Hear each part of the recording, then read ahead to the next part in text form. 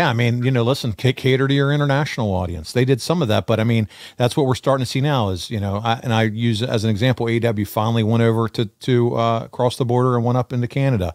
Finally going to head over to the UK at some point soon. That's how you grow the business. You have to. Yeah. The Angle Alliance is born with you, AJ, and Tomko, buddy. Was this something that you were excited to be a part of, or? Yeah, you know what? AJ and Tomko and I were really tight. We were really good friends. Having that team was really cool. Having a big guy and an incredible athlete like AJ Styles, this was a good team. So Kaz won a tournament to become the #1 contender and wrestles you on Impact. You win a great match. What did you think of working with Kaz? And did you think he could be an even bigger star with TNA back then than what he was? Oh, TNA missed the boat with that kid. Yeah. I mean, he was such a good-looking kid with a great look and great wrestler. He could talk. This kid had all the talent in the world. I believe he could have been one of the top 4 talents in the company. It just unfortunately didn't happen.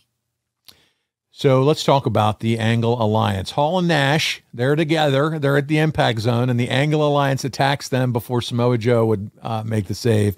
And it's to build a turning point where Hall and Nash and Joe are going to take on the Angle Alliance, you, Styles, and Tomko.